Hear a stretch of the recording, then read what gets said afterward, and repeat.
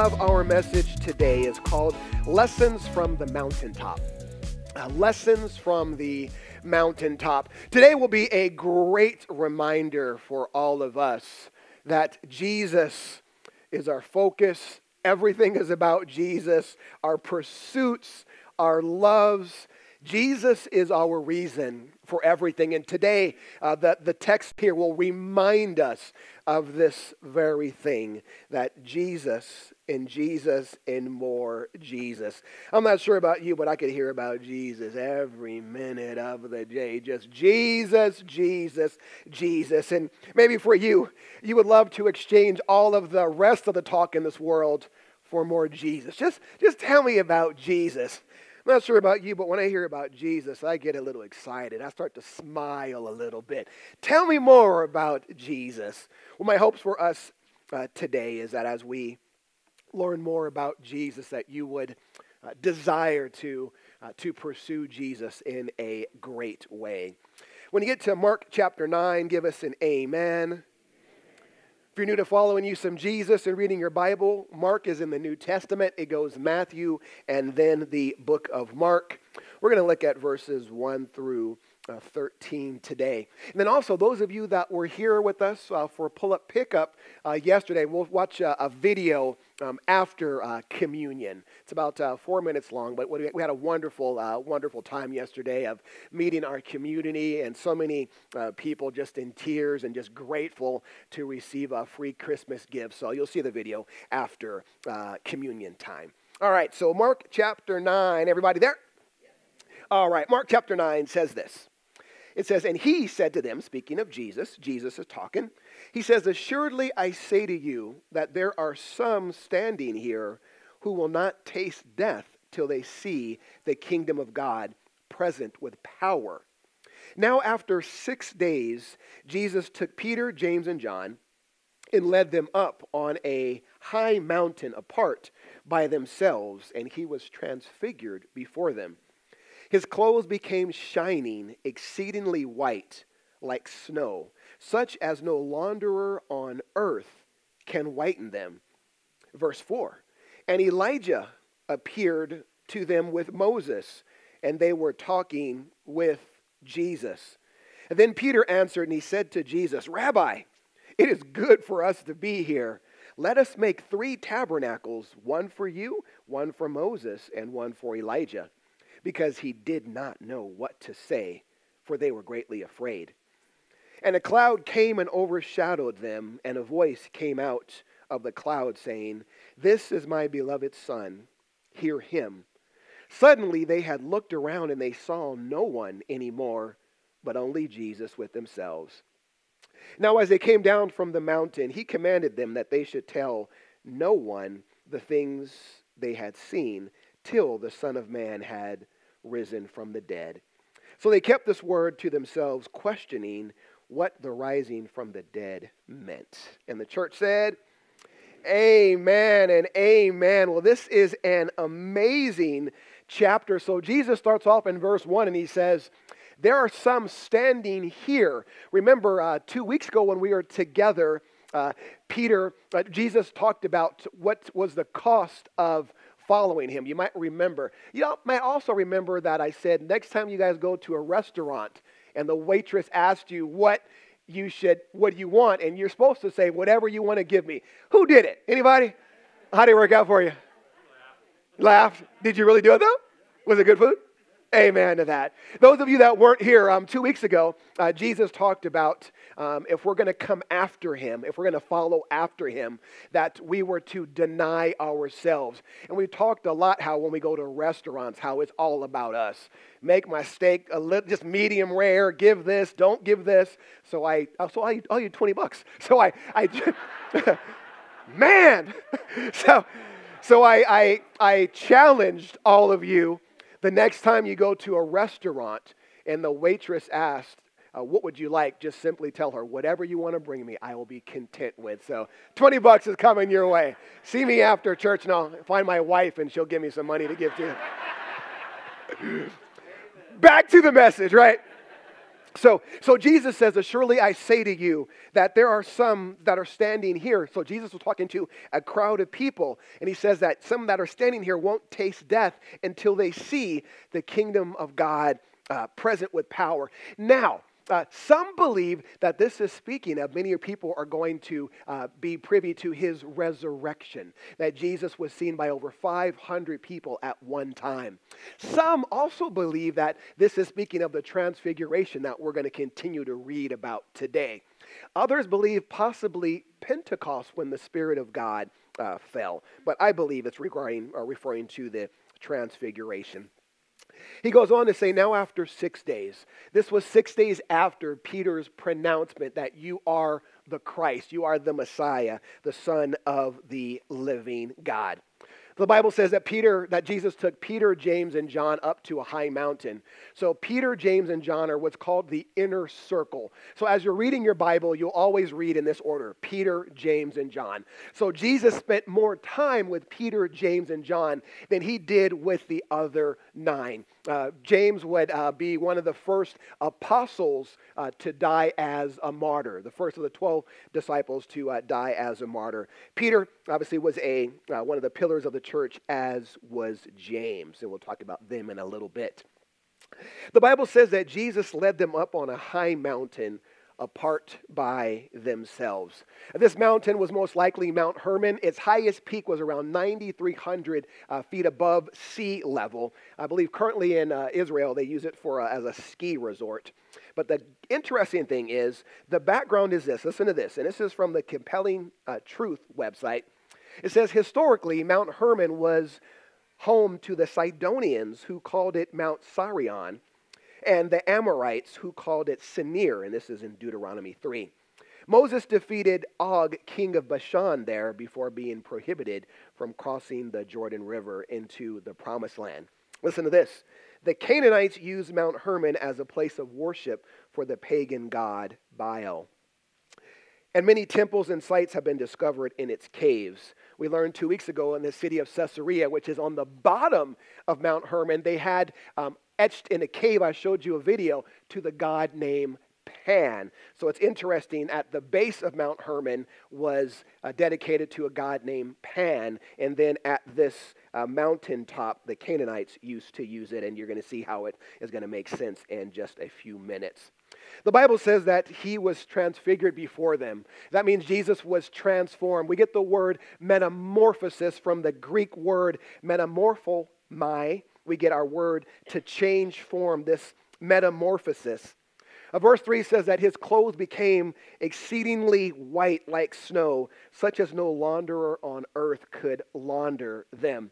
Now, you're probably not excited about some of that background, but then we remember Revelation chapter 21, when it says the city had no need of the sun or of the moon to shine in it, for the glory of what? God illuminated. The Lamb is its what? Light. So all that you and I know of since we were this big, we go outside, we see this huge ball of fire in the sky, and that's called the sun. None of us know light without the sun. But when we cross over to heaven, Jesus is going to be the light. How do you even imagine that, right? Imagine this, if possible. Jesus in heaven, in the New Jerusalem, his radiance is going to be the light. What do you do with that? Because all we see is sun, and we know that light. But there is not going to be a sun in heaven. There's going to be the S-O-N, not the S-U-N. And the S-O-N is going to just release everything, and he is going to be the brightness, even brighter than the sun. Hallelujah. Warren Wiersbe says it like this. Jesus allowed his glory to radiate through his whole being, and the mountaintop became a holy of holies. So before, when it was dedicated to the worshipers of Pan and the Amorites and the Canaanites, now that Jesus is on the mountaintop, it is like a holy of holies.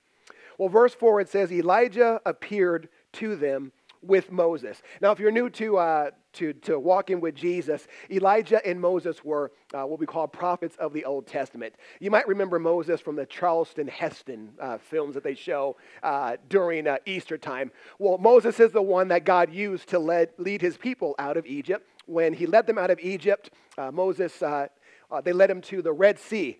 Pharaoh was pursuing them, and Moses is like, hey, God, well, we're stuck now. So God says, hey, raise your staff. Moses raises his staff, the Red Sea parts, and they walk on through. Moses is also the guy that he went up on the mountain and he had the 10 Commandments. And Elijah was a prophet, and he's one of the prophets that you may have heard about where he went up to heaven in a chariot of fire. He's also one of the prophets that called down a fire from heaven when Baal worshipers and Elijah were having a little battle. So Moses and Elijah are now on the mount talking with Jesus. And to the meat of our text. Verse 5, and then Peter answered and he said to Jesus, Rabbi, which means teacher, it's good for us to be here. Let us make 3 tabernacles, one for you, one for Moses, and one for Elijah. Why? Because he did not know what to say, for they were greatly afraid. Our first point this morning, if you're a note taker, is a desire to stay. A desire to stay. So Peter being a Jewish boy, so from this tall, he learned about the prophet. So seeing Moses and Elijah, you can imagine, was like, whoa, the 10 Commandments guy is right here. Elijah, the guy that went up in a chariot of fire, he's right there talking to Jesus. Jesus, let's stay. Jesus, not only let's stay, but I want to build some houses. This word tabernacle is a permanent dwelling place. How many of you have ever had the privilege of walking up a mountain? Couple? You know how we stop a couple times? So Peter is saying, let's stay here. Not only let's stay here, but let's build something. Peter, there's no Home Depot around where you are. There's no wood around where you are. Peter, how are you going to build something on top of a mountain? The Bible says he didn't know what to say. I love Peter because sometimes we don't know what to say either. You ever talk to somebody and maybe ask for some directions or something and you were more confused after talking with them than you were before? So Peter doesn't know what to say, but he's saying, it's good for us to be here, so let me build 3 tabernacles that we might stay here. One for you, one for Moses, and one for Elijah. Now we could understand, Peter seeing, his heroes of the faith, and he's like, hey, oh my goodness, I want to build something and live here. Now we could say, Peter, that's admirable. You see your heroes of the faith. But family, last chapter we read, Jesus said the Son of Man would be betrayed. The Son of Man would be killed, but he would rise again the 3rd day. Jesus said that anyone wants to follow me, they must take up their cross and follow me. So Peter is wanting to stay, but this is the second time that Peter, at least in this occasion, that he indirectly doesn't want Jesus to go to the cross. Jesus has told him previously, I'm going to the cross, I'm going to be betrayed, I'm going to rise again. And now the very next opportunity, Peter is saying, Moses, Elijah, and Jesus, let's stay here. Family, there's a cross in the future. But here's Peter again saying, Jesus, this is good for us to be here. Let's stay here. Enough about whatever the cross means, whatever the resurrection means. Let's just stay here. Now, there's been some phenomenal times in my personal life where it felt like God was this close to me. I'm like, we need to stay right here. I don't want to go home. I don't even want to move. I hope nobody even comes by and touches me. I just want to sing. Ever been there? Where in old school Calvary Chapel, we used to call those afterglows. You just had some worship. You were just waiting on the Spirit of God to move. And when as the Spirit moves, you're just like, I hope tomorrow never happens, right? I just want to be there. And maybe some of you understand what you've gone to a woman's retreat or a men's retreat, and just everything was just clicking. God was speaking. You're like, I'm picking up what you're putting down, God. And it was like you and God were having this really intimate time, and you didn't want to leave. We understand that. You'll see this quote on the screen here. What you learn on the mountaintop is to equip you for the valley. What you learn on the mountaintop is to equip you for the valley. So often when we get here with God, I just want to stay. I just want to stay. There's a few reasons why, Peter, you can't stay. The first, what about the other 9 of your brothers that are on the bottom of the hill, which we'll learn about next week, what they're encountering, so you got to come to church next week. I see all your faces. What about the other 9? Sometimes, family, we're so focused on ourselves and what God is doing. Everyone around us can be starving, but hey, you and I are meeting with God. This is great. What about the other 9 that are down on the bottom of the hill? Peter's like, forget them. Let's build something for us. Build something that we might continue this. Forgetting or not realizing that what we learn up here with God is going to help us down here with this. What we learn here at church is going to help you at home. What you learn here at church is going to help you when you get to work. What you learn here at church should help you when somebody cuts you off on the freeway. Whether you're the offender or the offendee. So Peter's saying, let's stay. If they were to stay, as I mentioned before, James was the first of the 12 apostles to die a martyr's death. Tradition says Peter was crucified upside down. John, they boiled in oil and he survived, and he wrote the book of Revelation along with 1st, 2nd, 3rd John and the Gospel of John. And the third reason, Peter, why you can't stay is there's much to accomplish, that there is a cross in your future, Peter. There's a cross in Jesus' future. And when's Christmas Eve? Saturday? Friday? We're going to celebrate the birth of Jesus. And like many of you, you receive the cute Christmas cards, and there's a little baby and his parents are going. So cute. The backdrop of the manger is the cross. Think about this. Nowhere in Scripture are you and I ever told to remember the birth of Christ, but we are to remember his resurrection. Think about that. Remember his death, burial, and resurrection. Nowhere in Scripture does it say, remember the birth of Jesus. But Jesus says of himself, remember the death, burial, and resurrection. We're going to have communion later on today. So we're called to remember his death, but not his birth. Pretty interesting, right? So we look at the manger. The backdrop is a cross, so they can't stay on the mountaintop, because if Jesus stays on the mountaintop, then all of us are still in our sin. And if we're all still in our sin, then we are wasting our time here this morning. If you and I are still in our sin, that means we have no hope for life after death. So Jesus could not stay on the mountaintop, because he told him in Mark 8:31 that the Son of Man must suffer many things and be rejected by the elders and chief priests and scribes and be killed, and after 3 days rise again. Peter heard these words, but he still said, Jesus, let's stay. Jesus, this is good up here with you. We should stay. Let's forget about the world and let's stay. But listen to verse 7. It says, and a cloud came and overshadowed them, and a voice came out of the cloud saying, this is my beloved Son, hear him. Our next point this morning is Jesus is the focus. Jesus is the focus. As Peter is babbling, God the Father interrupts his babbling. Peter just shh. This word from God the Father said, this is my beloved Son, hear him. If I can come to your front door for a second.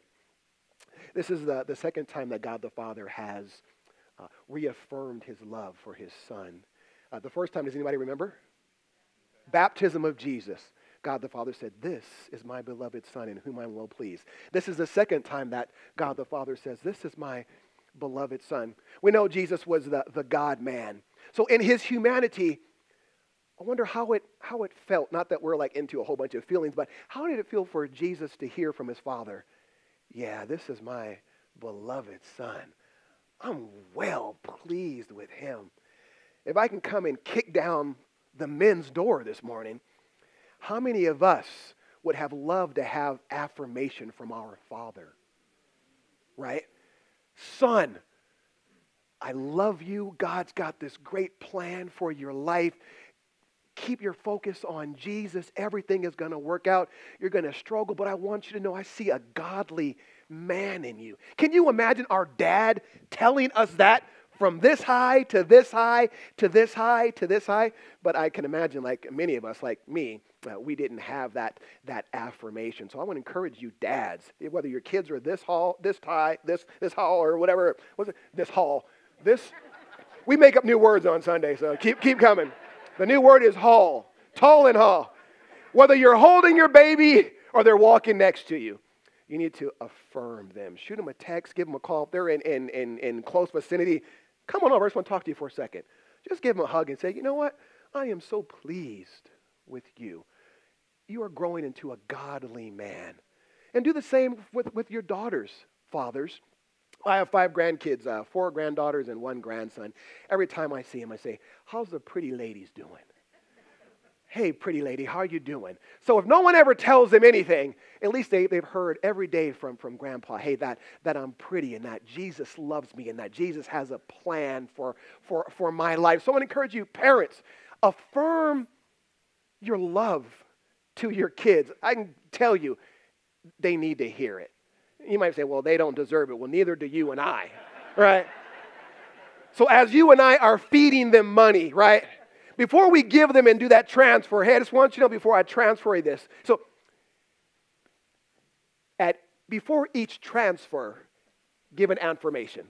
Before each transfer of money, give an affirmation. "Hey, before I give you this money, I want you to know, hey, God's got a plan for your life.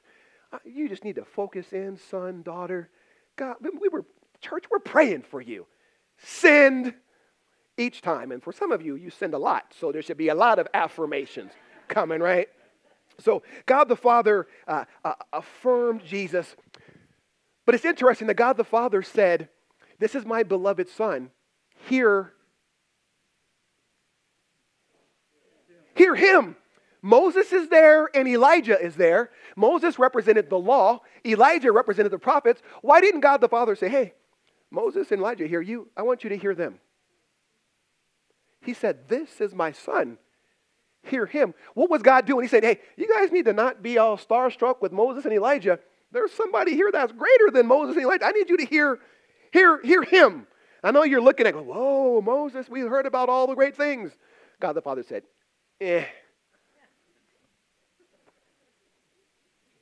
Hear him. Of everything else, I need you to hear. You need to hear him. And family, we live in this world today where our focus is we need to walk around with spiritual glasses on. Because our focus sometimes is just. And then we have the audacity to blame God. What are you looking at? What are you listening to? Because what you look at and listen to determines your focus. If you're just, "Help me, Jesus. Let's go. Let's do it." If your focus is coming in from the TV, it's all dumping in here. God the Father says, "You know what? Moses is there. Elijah is there. TV is here. Politics are here. All of these things are here, but I need you to hear my Son. I need you to hear this." When was the last time we read the Bible and we're like, "I'm not sure if that's true"? But we turn on the TV and we hear something from the news. We're like, "Yeah, no, that's not true." So we have to filter what we hear from the TV. We can simply read this and believe it. What's your focus on? God the Father said, hear him. This is my beloved Son. Hear him. So if I can ask you, family, what's your focus this morning? 2021 is almost gone. Isn't that crazy? Almost gone. What's your focus been this year? I hope it's been some Jesus. If not, maybe it's been the ulcer you have, just the stuff that's going on in our world. But if our focus is Jesus, we're just marching forward. When I don't know much about horses, but I know that once in a while they'll put some blinders on the horses that they can only see straight, right? When's the last time you saw a horse running, looking back? Is that even possible? I don't think it's even possible. So they put these things on the horse that he can just see this. See right in front of him. So if we could do something like get 2 Bibles and just keep me focused. That if I this is going to keep me looking straight. Because without this, have you noticed that? What's that over there? Jesus, keep me focused. This time on the mountain was so great for Peter. He mentions it when he wrote his letter to the churches in 2 Peter chapter 1. Listen to what he says. He says, "For we did not follow cunningly devised fables when we made known to you the power and the coming of our Lord Jesus Christ, but were eyewitnesses of his majesty." If Peter never left the mountain, he would never have written 1 Peter or 2 Peter. It says, "For he received from God the Father honor and glory when such a voice came to him from the excellent glory. Quote, 'This is my beloved Son in whom I'm well pleased.' And we heard this voice which came from heaven when we were with him on the holy mountain." Peter's telling the church, we were eyewitnesses to this excellent glory. Peter's saying, I was there. That our faith is not, oh, I hope this whole Jesus thing is true. No, our faith is a step in the light with our eyes wide open. Peter's saying, I was an eyewitness. And family, Satan is at work. And he's not at work in flat tires and broken down refrigerators. He's at work in causing you and I to doubt. He's at work in causing you and I to doubt. Is that whole Jesus thing real? Is that whole Jesus thing true? You know, there's all kinds of contradictions in the Bible. When people ever say that, ask them, give me one. Just give me one. Well, you know, they're all over the place. Okay, just give me half of one. Not there. We need to be mindful. We need to be mindful. So in the past, listen to Hebrews 1. God, who at various times and in various ways spoke in times past to the fathers by what? By the prophets. Who's on the mountaintop right now? Elijah and Moses. And they are prophets. Good job, everybody. Listen to verse 2. But has in these last days spoken to us by his Son, whom he has appointed heir of all things, through whom also he made the worlds. So the Bible is telling us, listen to the one that's made everything, right? So that's why when people come to you for advice, point them to Jesus, because you and I don't really have too much to say. God forbid I tell you what I think, right? Because it's based upon where I've been in my experiences. But if I tell you what the Word of God says, oh, that's eternal. I want to lead you to the one that made the worlds. I want to lead you, this is what Jesus says about you and about your situation. Because if we tell people what we think, well, sometimes we go a little too easy on people, and sometimes some of you go too hard on people. You don't always need to use a hammer to correct people. You're like, is the service over already, man? I don't think I like this guy. We're not coming back next Sunday. Put your hammer down. When's the last time God said, I'm going to rip off your toenails if you don't receive me? But yet, sometimes we as his people misrepresent. Just point people to Jesus. Let Let Jesus work on people's fornication. Let Jesus work on people's lives. Let Jesus work on people's issues, because we're going to be late. The only difference between us and the world is Jesus. Because most of y'all, bunch of cursing, fornicating, druggies, alcoholics. Not too many amens, right? I know you're all saved and dressed up in that church right now.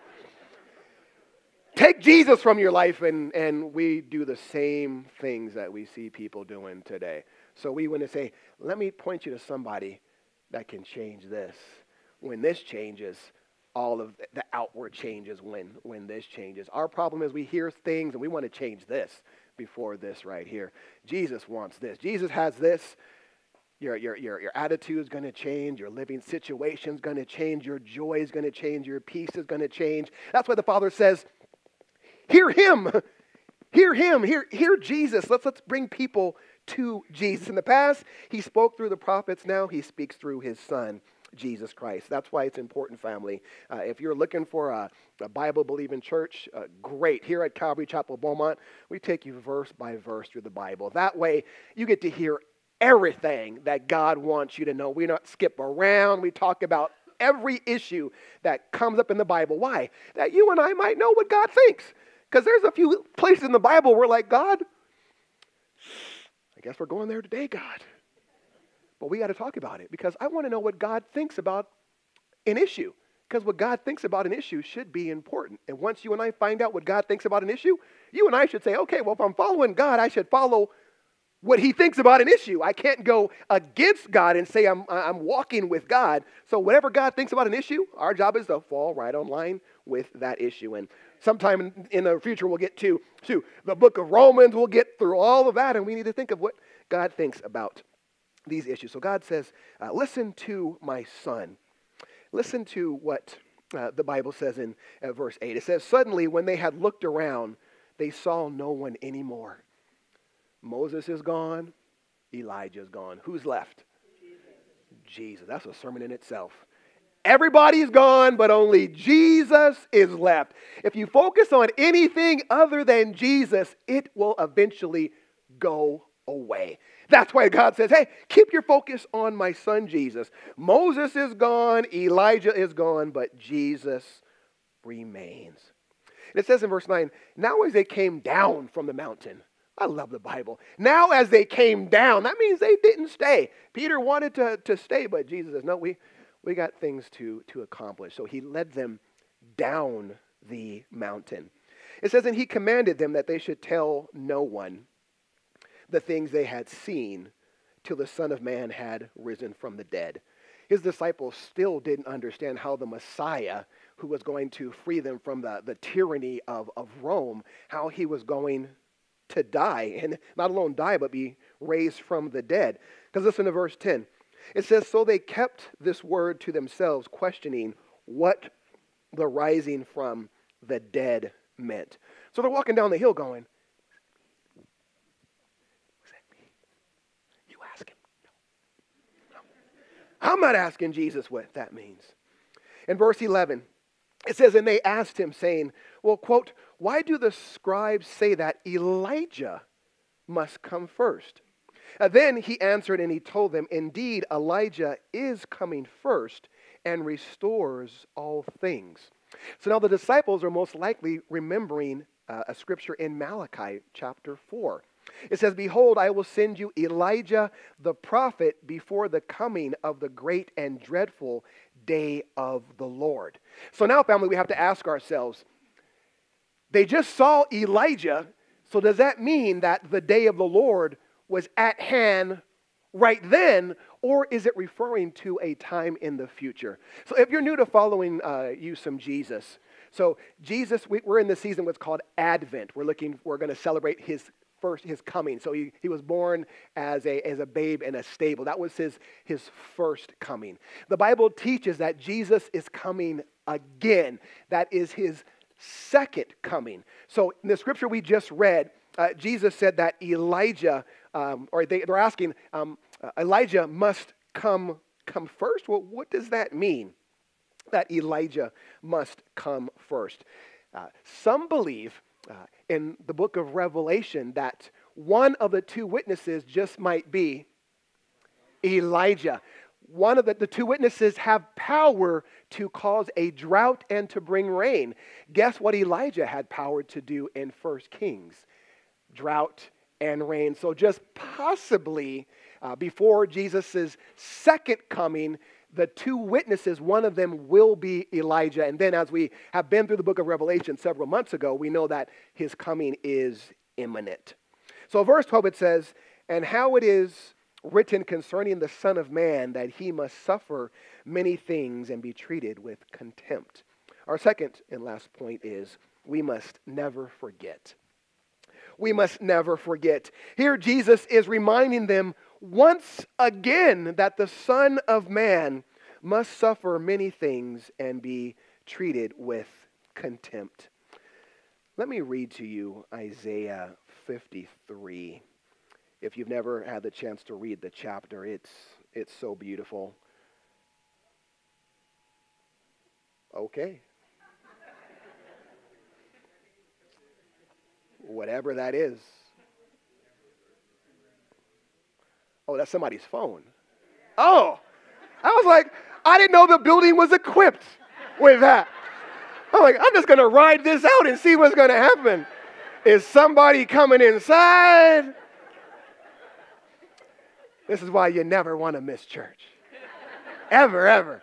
Never know what's going to happen. Man, we've had an interesting day. We've had the fire department. We've got Amber Alerts going on. New words created. And we still have 15 minutes. I'm looking forward to the rest of the 15 minutes. Back to the message. If your cell phones are silenced. All right, we're good to go. Listen to Isaiah 53, starting at verse. Let's read it all. Isaiah 53, it says, who has believed our report, and to who has the arm of the Lord been revealed? This is speaking of Jesus. It says, for he shall grow up before him as a tender plant, and as a root out of dry ground. He has no form or comeliness, and when we see him, there is no beauty that we should desire him. Let's stop there for a second. So all your Jesus pictures are wrong, right? He's all handsome. He's all hair down to his shoulders. He's probably, for most of you, bright blue eyes, and he looks handsome. That's not the biblical Jesus. The biblical Jesus would walk past every one of us, and we wouldn't even notice. We wouldn't go, hey, who was that? He would just walk by us and be like, psh. Back to the message. Listen to verse 3. He is despised and rejected by men, a man of sorrows and acquainted with grief. And we, as it were, we hid our faces, as it were, from him. And he was despised, and we did not esteem him. Surely he has borne our griefs and carried our sorrows. Yet we esteemed him stricken and smitten by God and afflicted. But he was wounded for our transgressions and bruised for our iniquities. And the chastisement of our peace was upon him. And by his stripes we are healed. All we like sheep have gone astray and have turned every one to his own way. And the Lord has laid on him the iniquity of us all. Jesus has experienced what you and I experience. You ever been despised? You ever been rejected? You ever been a person of sorrows? We can never say, God, you don't understand what I'm going through. And he says, have you considered my son Jesus? Despised, rejected of men, afflicted. There we go. Good job, everybody. But yet we esteemed him stricken and smitten of God and afflicted. Let me give you a few Psalms and then we'll bring our message home. Psalm 22, verse 1, it says, my God, why have you forsaken me? Why are you so far from helping me and from the words of my groaning? This is Jesus' words on the cross. My God, why have you forsaken me? Jesus was forsaken that you and I would not be forsaken. Think about this. You and I, as followers of Jesus, will never, ever, ever, ever be alone. Isn't that good news? That God has promised to never leave us. Even when we're not doing so good in life. Even when our actions aren't Christ-like. Think about this. God has said, I'm with you. Like, I'm with you. You and I know little of somebody saying, like, no, I'm with you. The closest we have old school is ride or die, right? Ride or die. That we all have a ride or die. And those of you that don't know what that means, that basically means that somebody in your life says, no matter what, call me. No matter what, I'm here. God, through his son Jesus, says, no matter what, I'm here. When you're good, when you're bad, when you're horrific, when you're stumbling around, when you're rolling around in mud, I'm here. Don't you love that I'm here? That Jesus was forsaken, that you and I would not be forsaken. Psalm 22:16 says, for dogs have surrounded me. The congregation of the wicked have enclosed me. They pierced my hands and my feet. David is prophesying about the crucifixion 1,000 years before it was even created. Let me give you one more in Isaiah 52 from the New Living Translation. It says, but many were amazed when they saw him. His face was so disfigured he seemed hardly human. And from his appearance one would scarcely know he was a man. The Bible says that he, for the joy set before him, endured the cross. What joy is he talking about? Crazy, right? I'm not dying for any of y'all. I love you. It's not going down like this, right? And I'm sure you would all, you hear what I'm saying though? Don't leave here going, my pastor doesn't want to die for me. Sorry. Imagine Jesus dying for rebellious you. Jesus didn't die for you when you were all clean and washed and going to church and reading your Bible. Jesus died for you when we were steeped in our sin. He didn't wait for us to get better. He died for us when we were in darkness, hooked on whatever we were hooked on, that he died for us there. This is why we love us some Jesus. When God, a very God, says, come close. God, a very God, says, bring all of you to me. Bring the dark stuff. Bring the stuff that has a lock on it. Bring all of that to me. And he says, I won't leave you when we look at it together.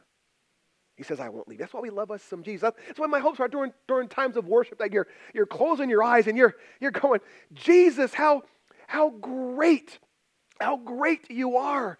Jesus, how wonderful you are. What is our sister sang this morning? Jesus, just, I love you, I love you, I love you. Because he first loved us. Not that God saw us and said, oh, how wonderful, magnificent you are. No, we love Jesus because he first loved us. We got to keep on going. Jesus, thank you for being good. It says, but I say to you that Elijah has also come, and they did to him whatever they wished, as it is written of him. What does that mean, Jesus? Well, Matthew gives us the answer in Matthew chapter 17. Jesus answered, and he said to them, indeed, Elijah is coming first and will restore all things. But I say to you that Elijah has come already, and they did not know him, but did to him whatever they wished. Likewise, the Son of Man is also about to suffer at their hands. Then the disciples understood that he spoke to them of who? John the Baptist. John the Baptist came in the spirit and the power of Elijah the prophet. Does that make sense? He came and preached in that power, in that spirit of Elijah. And the religious, not only did they not repent, but they did not save John from being beheaded by King Herod. Jesus is good. Our focus should be on him and him alone. Let me give you 3 things to answer this week. I normally give you a few take-home points, but for the next couple of weeks, I'm going to give you some questions for you and your family, maybe even your group to consider. The first one is, how are you keeping your focus? How are you keeping Jesus your focus? How are you keeping Jesus your focus? The second question is, How are you daily hearing Jesus? How are you daily hearing Jesus? Then the last question for you is, which do you prefer, mountaintops or valleys, and why? Which do you prefer, mountaintops or valleys, and why?